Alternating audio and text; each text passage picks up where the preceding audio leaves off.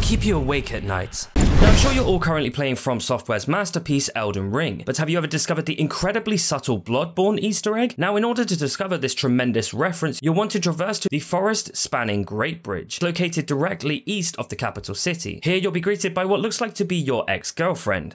But just beyond her, you'll find one of the many merchants placed throughout Elden Ring. Come close enough and you'll discover him playing a gentle melody that sounds like this.